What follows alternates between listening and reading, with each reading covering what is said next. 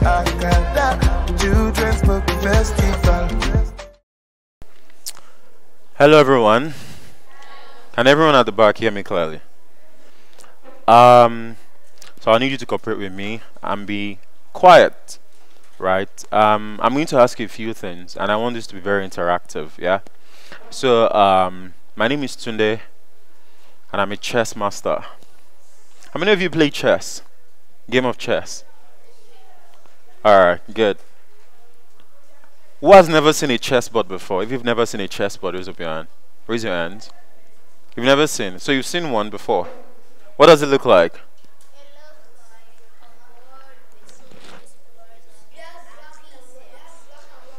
Good. A board with so many squares and pieces, black and white colors. Good observation. Now, when I say chess players, you say observe, okay? Chess players. Observe. Chess players. Observe.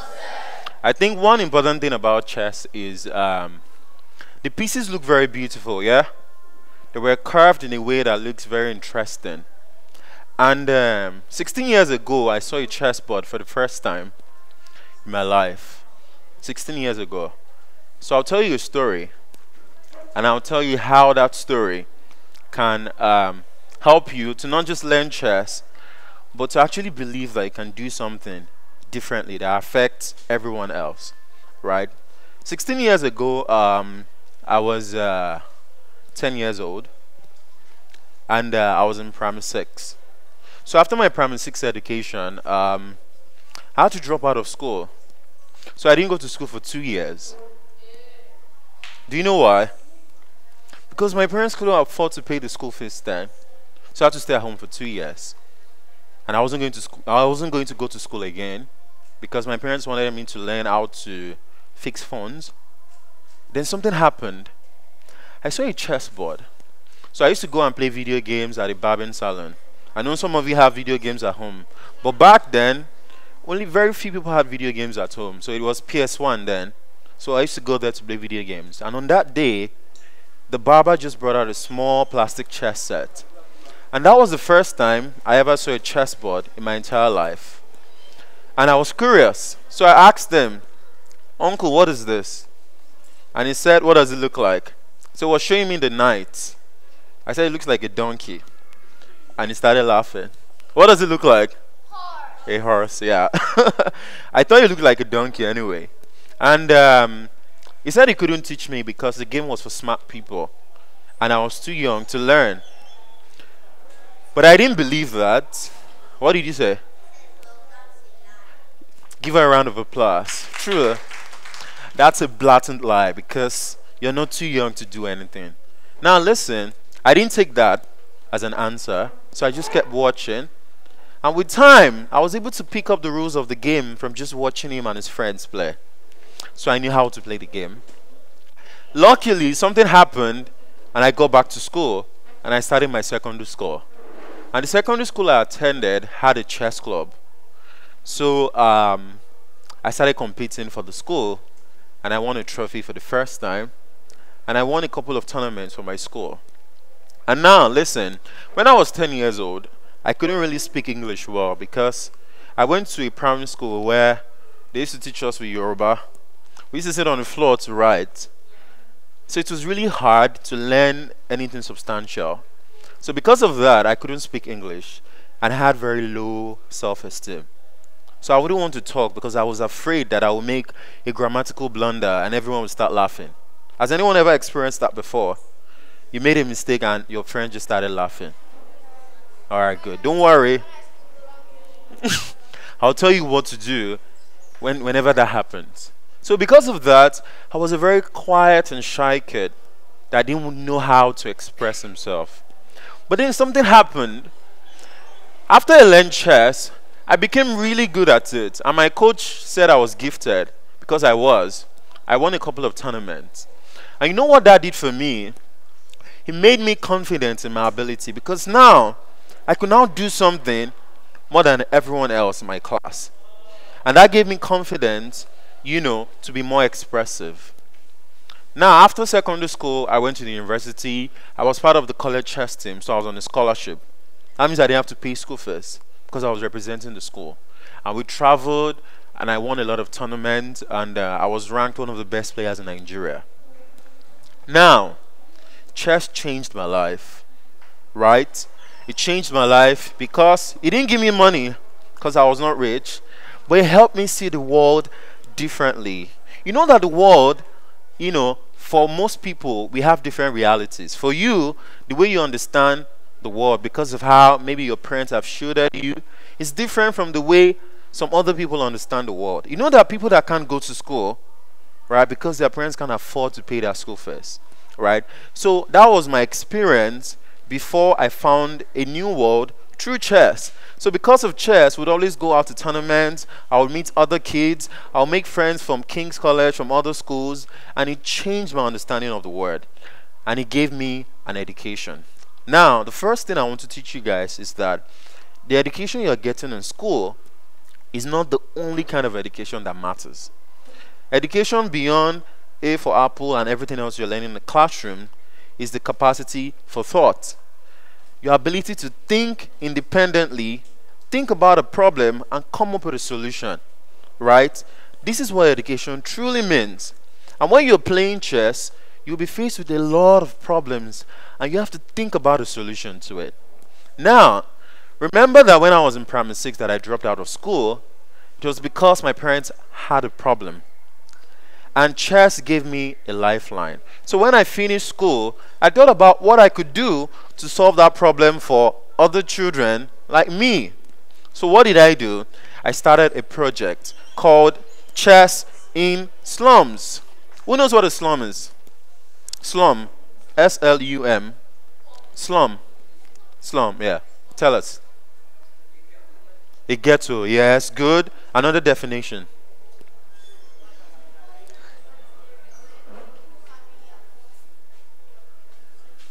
Good, that's a brilliant one. A poorly developed area where people can't afford basic amenities, even down to clean water, right? Now, I decided to take chess, remember, which my coach told me was a game for highly intelligent people and rich people. Take it to slums.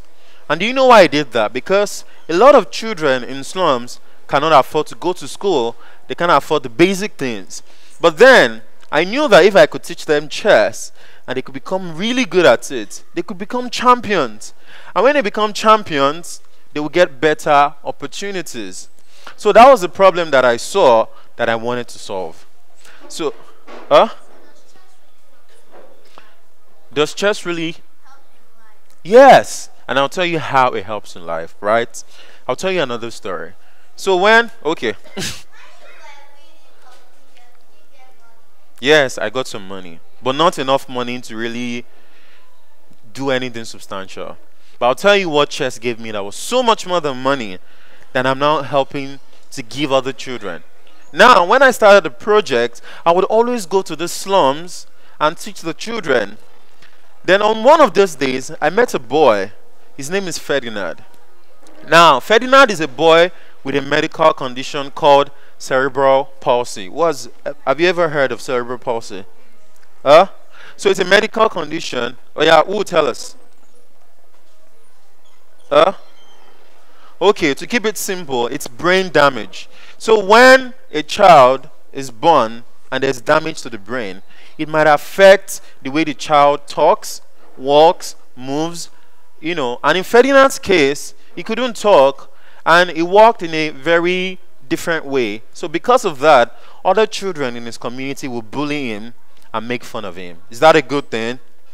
No, never do that. So they would always bully him, and Ferdinand's parents were very poor, so he couldn't go to school too, and he couldn't talk, so he didn't know how to express himself.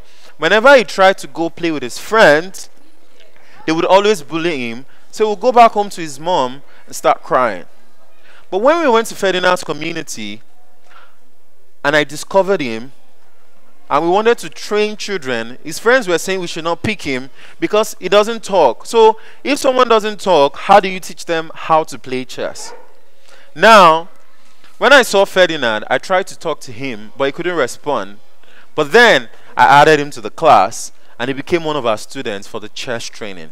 And I can tell you that after a few weeks of training Ferdinand and the other children, Guess who was the best in the entire community? Ferdinand. Yes, I remember Ferdinand has this medical condition that makes him incapacitated. So nobody really took him seriously. But guess what? He was a genius. He had the ability to think, but he couldn't express that through words.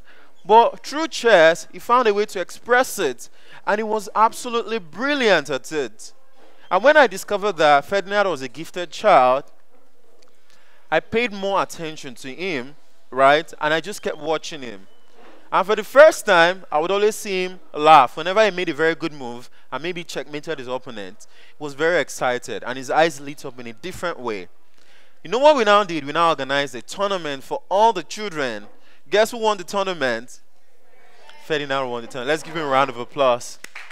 So Ferdinand won this chess tournament, and I got a call from someone.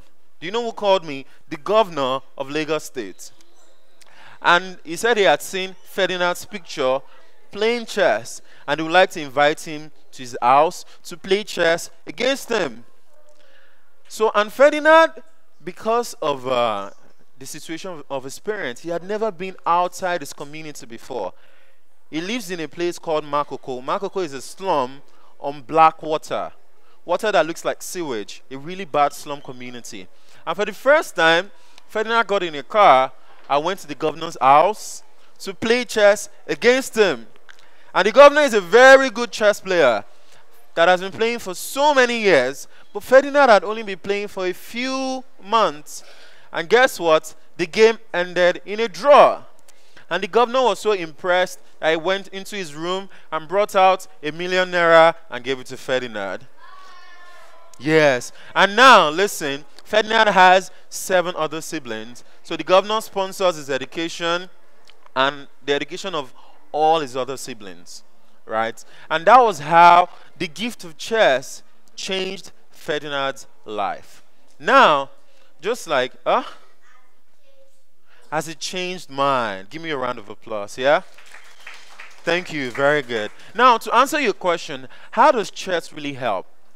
It's in 2 ways. Now, the first thing is it helps you learn a lot of important life skills, right? Like I said, everything you're learning in school, when you grow up and become an adult, it's not the same exact things you are learning that you'd see in actual life. You are just learning all those things so it can help you develop yourself, so that when you encounter a problem in life, all those things you've learned in school would have prepared you to be able to solve those problems.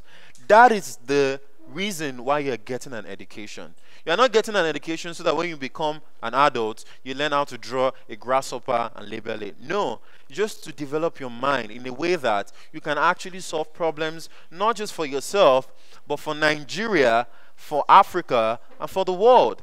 And learning chess will help you develop those critical thinking skills to boost your creativity. And most importantly, your imagination. Everyone say imagination. Imagination. Now I want you to do something. I want you to close your eyes. Everyone close your eyes. I want us to imagine something together. Now imagine your favorite food. Let's say your favorite food is amala. Oh yeah, now imagine the amala on the table. Can you see it in your mind? Yeah, now imagine there's a plate of egusi soup beside the amala. Have you seen it? There's now one very big chicken in the center. Can you see it? I can see some of you are salivating right now. Can you see it? Then there's another big bowl with momo inside. Can you see it? Then there's ribena on the side to step it down. Can you see it? Oh, yeah, open your eyes. You guys like food too much. Now, let's imagine something else. Now, close your eyes. Now, imagine yourself in 10 or 15 years. Now, some of you want to be doctors. Some of you want to be lawyers, YouTubers, or whatever it is you want to be when you grow up. Now, imagine yourself 10 to 15 years from now being that person. As a doctor, can you see yourself wearing that stethoscope? Can you see it? Do you like that picture? Does it look good? Is that what you want your future to look like? What else? Oh yeah, tell me randomly, what do you want to be when you grow up?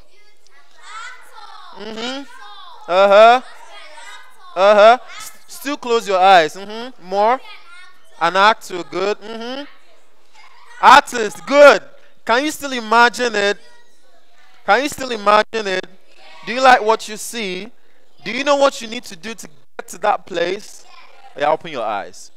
Now, listen, that is the power of your imagination. Now, not only does chess help you to build a creative imagination, but you need to understand that your imagination is the most powerful thing that you have as children. A lot of these old people like me, yes, I'm a little older now anyway, but but listen, a lot of us, we can only hope to have the kind of imagination that you have. Okay, so that imagination is your greatest strength, and it is how you're going to change the world, right? When you grow up, a lot of the things that we use now, this wristwatch, the internet, this chair, anything that you see around you is a product of someone's imagination. Do you know these things never existed before? Someone actually thought about them and imagined it. Something you've never seen before. Imagine it in their head and they made it happen. So that is the power you have with imagination. That is one thing chess helps you with, and a lot of other things that you're learning in school. So now, I'm going to end it with this. Just like Ferdinand, a boy, living with brain damage, right? He's now in school now and he's learning and he's doing very well in school, right? He didn't let those limitations, because his friends were making jest of him or bullying him, he didn't let it limit him, and he became a chess champion. Now he will go on to do other things, right? Beyond just being a chess champion, he will go to school, he will learn, and he will become whatever he wants to be. And his dreams will come true. He'll be able to help his family out of poverty, right? That is the power of believing beyond your limitations, right? And I want all of you to believe too that with your imagination, with your dreams, you can actually do it. And we can all do great things from a small place. Say, I can do great things from a small place. I can do great things from a small place. So now, how many people want to learn how to play chess now? If you don't want to learn, tell me why. Because a lot of people say chess is boring. Is that true? Oh yeah, now let's talk. Let's talk. Why do you think chess is boring? Tell me. Tell me. All right.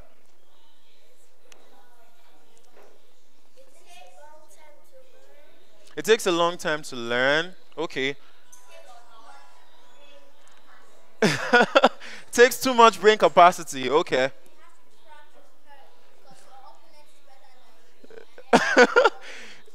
It says you have to crack your head because your opponent is better than you and you're always losing. All right, let me take some of these questions. Now, chess doesn't take a long time to learn. I wish I actually brought a chess board.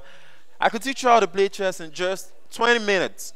You can learn all the rules of the game and start playing. Now, listen, you just need a really good teacher, and you have to be committed to actually learning. And what she said, it requires a lot of cerebral brain capacity. That is not true. Yes, it requires a lot of thinking. But that's what we need, yeah? We need thinkers. Don't we need thinkers? But now listen, you don't even need to really crack your brain. When you learn it the right way, and you learn the rules of the game and the fundamentals, it becomes easy. Now, nothing in this world is easy to learn or easy to do. So sometimes you're going to lose. Sometimes you're going to feel like, oh, you failed at this thing, and it's painful. Now, before I started my chess project, I used to teach in schools like this, right? And a lot of the kids, whenever they lost at a chess game, oh, they would start crying. Uncle, I don't want to play chess again. Uncle, it's too hard. But guess what? When they win, they're always very happy and jumping around. When I lost for the first time, I cried. But now listen, one thing you will learn as you continue to grow is that losing is going to be a part of your journey. And at some point, you are going to have to learn to live with it. Not just let it limit you, but actually learn from those mistakes and become better and stronger. The only way you can become wiser, stronger, and better is by actually failing or losing. So chess is the perfect opportunity to learn. So when you lose, the question should be, what mistake did I make? How can I make it better? Then that is how anyone becomes a champion. Everybody that has ever done any great thing in the world. So don't be afraid of losing. When you lose, I know it hurts, but learn from it and become better. Okay? Do we promise to do that? Are you sure? All right. Your question. Uh-huh. Sorry? Uh-huh.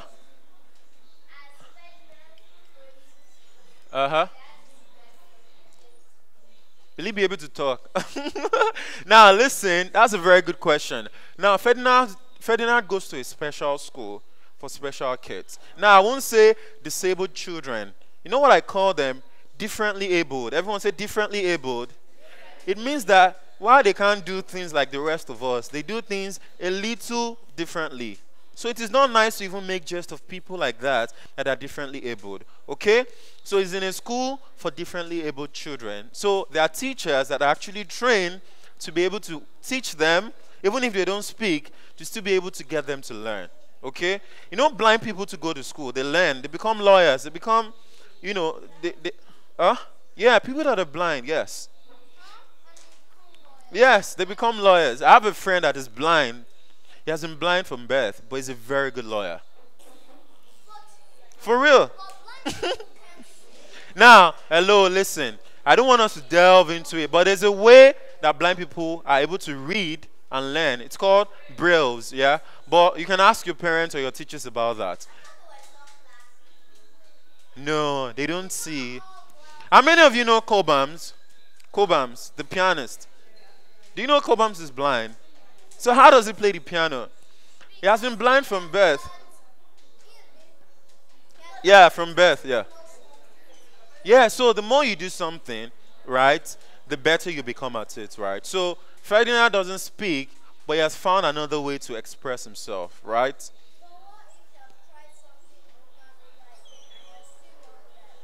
Oh yeah, now listen. It says, what if you have tried something over and over again and you're still not good at it? How many of you have experienced that before? What was that thing for you? What was it? Maths. Okay. How about you? Scrabble. Okay.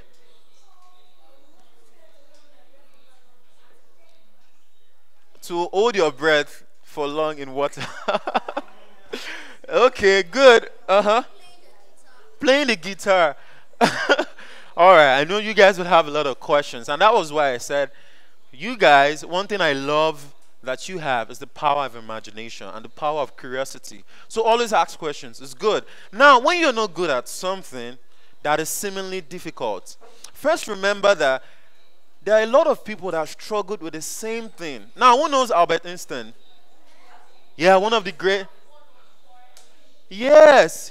In fact, they thought he was a dummy in school. Now, without Albert, a lot of the progress that we have made as a society would have never been possible, right? He gave us a lot of scientific breakthrough using mathematics, physics, and everything else, right? And he was a dullard in school, and his teachers even said it was good for nothing. Now, like I said, a lot of people have also struggled, thinking, oh, I'm a failure at this. But then somebody told him that, see, it doesn't matter that you're failing at this. Let us help you learn differently. Now, the problem is that for most people, especially in schools, when a child is not learning the way you're teaching them, you have to teach them in the way that the child can learn. So if your teacher is teaching you in a way that you don't understand, that teacher should teach you in a way that you can actually learn. Now, think about the other things that you're really good at and the way you're excited about learning those things, because you learn them in a different way. So even if you're not good at something, right, make sure you can communicate what is most difficult for you. Why are these things like this? Why do I not understand these things? Communicate it properly so that when you learn it differently, you get better results, right? Nobody is a failure at anything. There's a struggle just like you and other people. But then, if you take a different approach to it, you would learn it. Because if you can do it, then I can do it. Okay? Now, let me take 2 more questions and we'll wrap it up. Any more questions? All right, all right. Mm-hmm.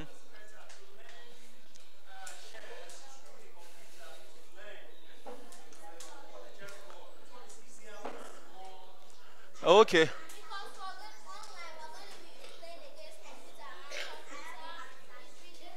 Now, when you're playing on the computer, there are a lot of different applications that you can use. There are some that the computer doesn't show you the move at all. You are going to be playing against somebody in another country online, right? Those ones that allow you to play against computer, they're also good, but sometimes the computer will show you the moves, right? Now, it is better to play offline, in my own opinion, because it gives you an opportunity to actually socialize, meet new friends. Do you know that I've only been outside Nigeria maybe 3 times, but I have friends in over 60 countries around the world. And do you know one thing we have in common?